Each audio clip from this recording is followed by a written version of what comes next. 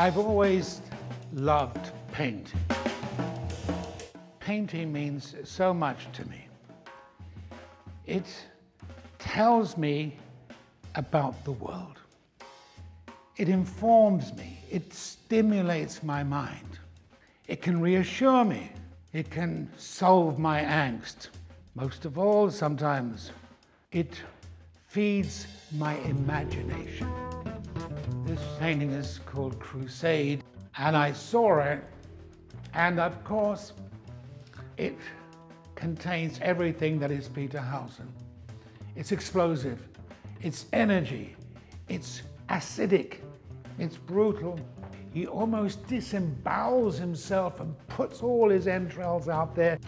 There's something about Peter that is so intense and so naked, so raw and savage.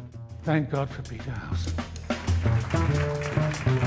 Well, I'm here tonight just to read a few poems.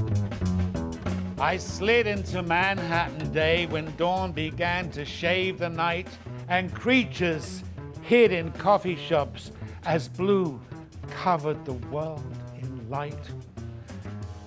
A cold, stark, steely blue stretched out bright canvas against the fire escapes, the yellow sign of Hudson Street, the green one points the other way.